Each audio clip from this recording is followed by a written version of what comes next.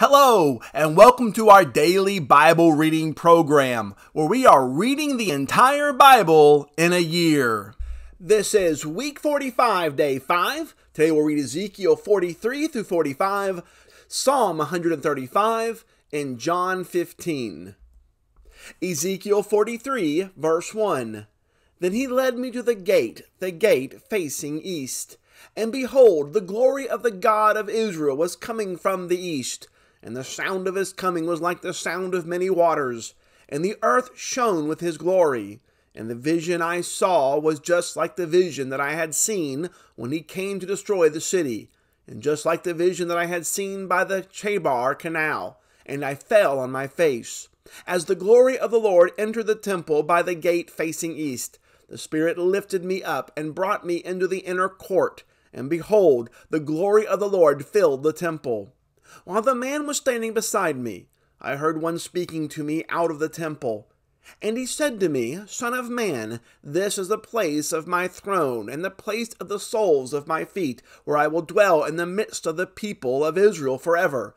And the house of Israel shall no more defile my holy name, neither they nor their king, by their whoring, and by the dead bodies of their kings at their high places, by setting their threshold by my threshold, and the doorposts beside my doorposts, with only a wall between me and them. They have defiled my holy name by their abominations that they have committed. So I have consumed them in my anger. Now let them put away their whoring and the dead bodies of their kings far from me, and I will dwell in their midst forever. As for you, son of man, describe to the house of Israel the temple, that they may be ashamed of their iniquities, and they shall measure the plan. And if they are ashamed of all that they have done, make known to them the design of the temple, its arrangement, its exits, and its entrances, that is, its whole design, and make known to them as well all its statutes, and its whole design, and all its laws, and write it down in their sight, so that they may observe all its laws, and all its statutes, and carry them out. This is the law of the temple. The whole territory on the top of the mountain all around shall be most holy. Behold, this is the law of the temple. These are the measurements of the altar by cubits, the cubit being a cubit and a handbreadth. Its base shall be 1 cubit high and 1 cubit broad, with a rim of 1 span around its edge. And this shall be the height of the altar, from the base on the ground to the lower ledge 2 cubits, with a breadth of 1 cubit, and from the smaller ledge to the larger ledge 4 cubits, with a breadth of 1 cubit. And the altar hearth 4 cubits, and from the altar hearth projecting upward 4 horns. The altar hearth shall be square, 12 cubits long by 12 broad. The ledge also shall be square, 14 cubits long by 14 broad, with a rim around it half a cubit broad, and its base 1 cubit all around. The steps of the altar shall face east. And he said to me, Son of man, thus says the Lord God, These are the ordinances for the altar, on the day when it is erected for offering burnt offerings upon it, and for throwing blood against it. You shall give the Levitical priests of the family of Zadok, who draw near to me to minister to me, declares the Lord God, a bull from the herd for a sin offering. And you shall take some of its blood, and put it on the 4 horns of the altar, and on the 4 corners of the ledge, and upon the rim all around. Thus you shall purify the altar, and make atonement for it. You shall also take the bull of the sin offering, and it shall be burned in the appointed place belonging to the temple, outside the sacred area. And on the 2nd day you shall offer a male goat without blemish for a sin offering, and the altar shall be purified, as it was purified with the bull. When you have finished purifying it, you shall offer a bull from the herd without blemish, and a ram from the flock without blemish. You shall present them before the Lord, and the priest shall sprinkle salt on them, and offer them up as a burnt offering to the Lord. For 7 days you shall provide daily a male goat for a sin offering. Also a bull from the herd, and a ram from the flock without blemish shall be provided. 7 days shall they make atonement for the altar and cleanse it, and so consecrate it. And when they have completed these days, then from the 8th day onward the priest shall offer on the altar your burnt offerings and your peace offerings, and I will accept you, declares the Lord God. Ezekiel 44, verse 1. Then he brought me back to the outer gate of the sanctuary, which faces east, and it was shut. And the Lord said to me, This gate shall remain shut, it shall not be opened, and no one shall enter by it. For the Lord, the God of Israel, has entered by it. Therefore it shall remain shut. Only the prince may sit in it to eat bread before the Lord. He shall enter by way of the vestibule of the gate, and shall go out by the same way. Then he brought me by way of the north gate to the front of the temple. And I looked, and behold, the glory of the Lord filled the temple of the Lord. And I fell on my face. And the Lord said to me, Son of man, mark well, see with your eyes, and hear with your ears all that I shall tell you concerning all the statutes of the temple of the Lord, and all its laws. And mark well the entrance of the temple, and all the exits from the sanctuary. And say to the rebellious house, to the house of Israel, Thus says the Lord God, O house of Israel, enough of all your abominations, and admitting foreigners, uncircumcised in heart and flesh, to be in my sanctuary, profaning my temple, when you offer to me my food, the fat and the blood. You have broken my covenant, in addition to all your abominations. And you have not kept charge of my holy things, but you have set others to keep my charge for you in my sanctuary. Thus says the Lord God, No foreigner, uncircumcised in heart and flesh, of all the foreigners who are among the people of Israel, shall enter my sanctuary.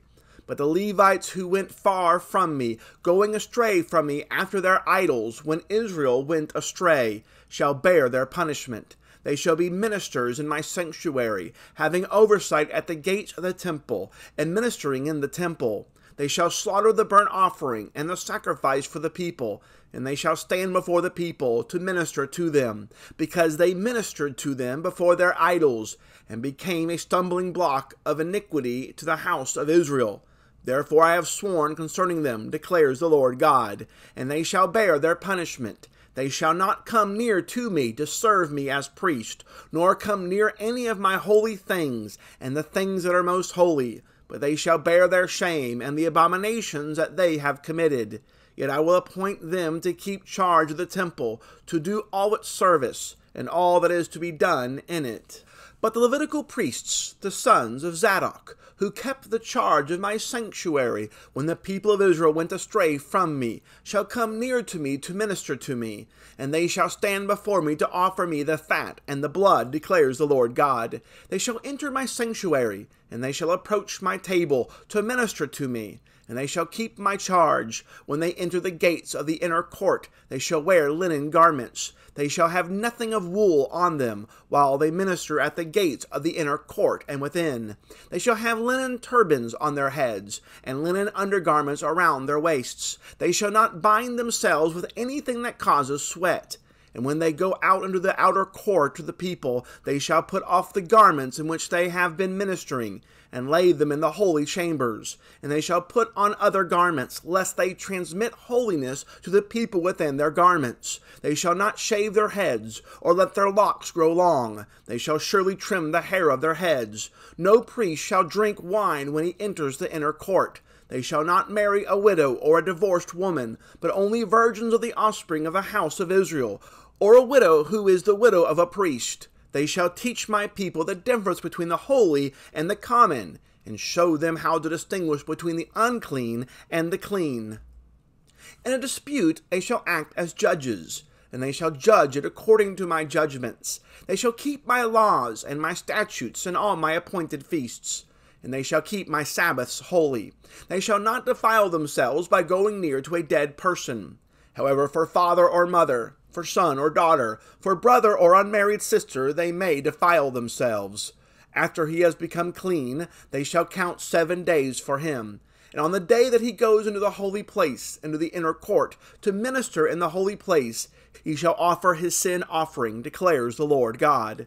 This shall be their inheritance. I am their inheritance. And you shall give them no possession in Israel. I am their possession. They shall eat of the grain offering, the sin offering, and the guilt offering, and every devoted thing in Israel shall be theirs. and the first of all the firstfruits of all kinds, and every offering of all kinds from all your offerings shall belong to the priests. You shall also give to the priests the first of your dough, that a blessing may rest on your house. The priest shall not eat of anything, whether bird or beast, that has died of itself, or is torn by wild animals.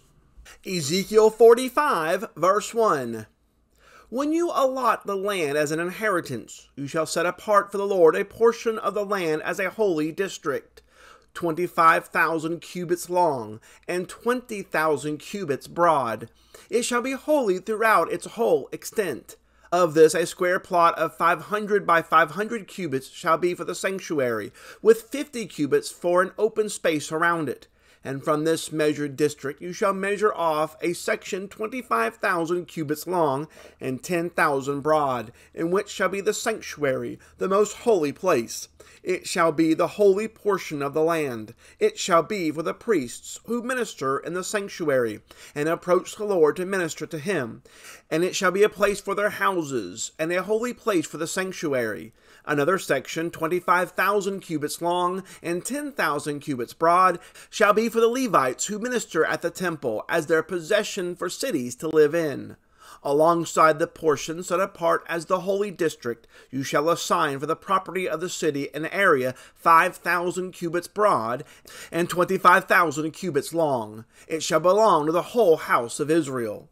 And to the prince shall belong the land on both sides of the holy district, and the property of the city, alongside the holy district, and the property of the city, on the west and on the east, corresponding in length to one of the tribal portions, and extending from the western to the eastern boundary of the land. It is to be his property in Israel. And my princes shall no more oppress my people, but they shall let the house of Israel have the land according to their tribes. Thus says the Lord God, Enough, O princes of Israel! Put away violence and oppression, and execute justice and righteousness. Cease your evictions of my people, declares the Lord God. You shall have just balances, a just ephah, and a just bath.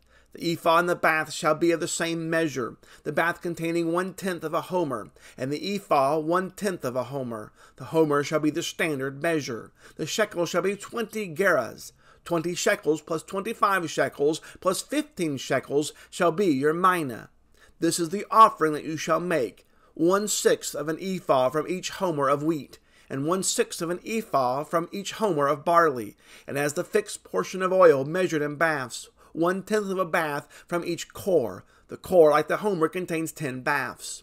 And 1 sheep from every flock of 200 from the watering places of Israel, for grain offering, burnt offering, and peace offerings, to make atonement for them, declares the Lord God. All the people of the land shall be obliged to give this offering to the prince in Israel. It shall be the prince's duty to furnish the burnt offerings, grain offerings, and drink offerings at the feasts, the new moons, and the Sabbaths, all the appointed feasts of the house of Israel. He shall provide the sin offerings, grain offerings, burnt offerings, and peace offerings to make atonement on behalf of the house of Israel.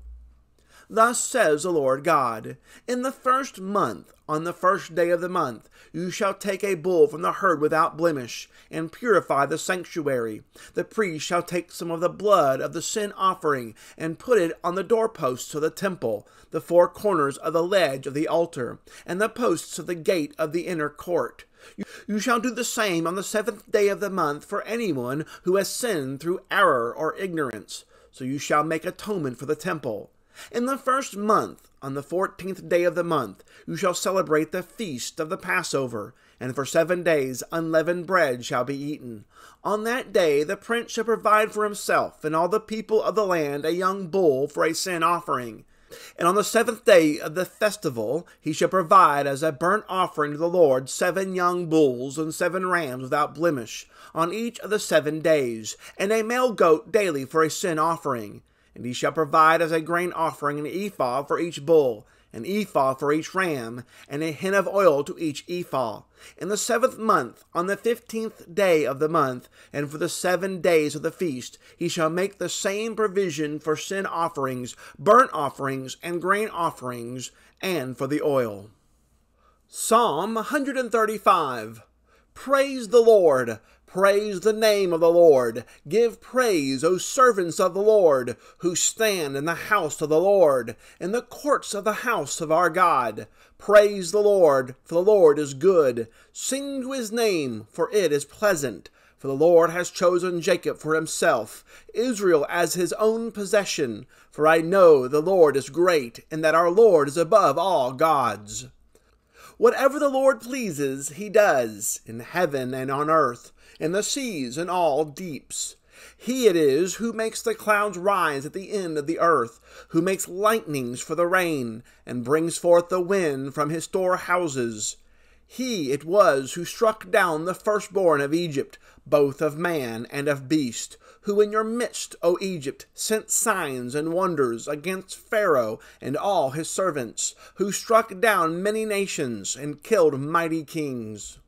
Sihon, king of the Amorites, and Og, king of Bashan, and all the kingdoms of Canaan, and gave their land as a heritage to his people Israel. Your name, O Lord, endures forever, your renown, O Lord, throughout all ages. For the Lord will vindicate his people, and have compassion on his servants. The idols of the nations are silver and gold, the work of human hands.